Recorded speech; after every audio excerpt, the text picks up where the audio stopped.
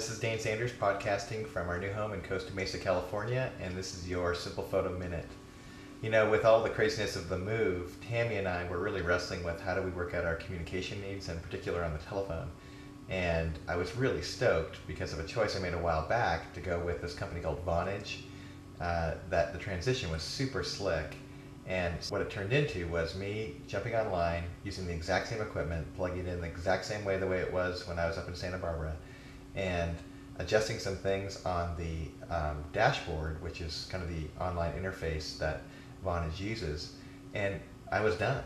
In fact, what I actually did was I added a couple more services so that I could maintain my Santa Barbara number, my 800 number, my home number, and now I have a Newport Beach number that rings in the same line as my Santa Barbara number. So both sets of clients have area codes that they're familiar with, and it's just a great setup. And again, it was seamless. It was really plug and play, and I was off to the races. There were a couple other things that I just started to appreciate more once I made the move, because I realized so many of my friends just don't have these advantages, and I want my friends to have these advantages.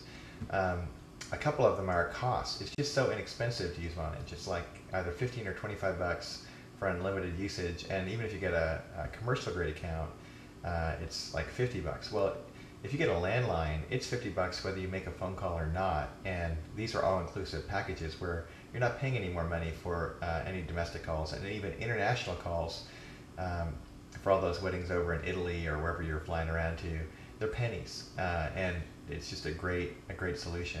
But probably my favorite thing that I just love about Vonage is that you get to communicate with people the way that you want to communicate. So it's not just about voicemail. You can integrate your voicemail with your email. What happens is Vonage has this clever little tool so that it will generate an MP3 file when someone leaves a message, embed that into an email, and then email it to me. So I really just check my inbox. I never listen to my voicemail inbox, and I still get to get all my emails and my voicemails all in one place. So if you want to give Vonage a try, shoot me an email at dane@danesanders.com, and I'll send you a referral email that'll get you a couple months for free if you want to give it a shot. But again, make sure you have a good broadband connection. That's pretty crucial to have a great experience with them. And if you do, I think you'll be really pleased. Anyways, that's it for this week. Take care. We'll see you next time. God bless. Bye.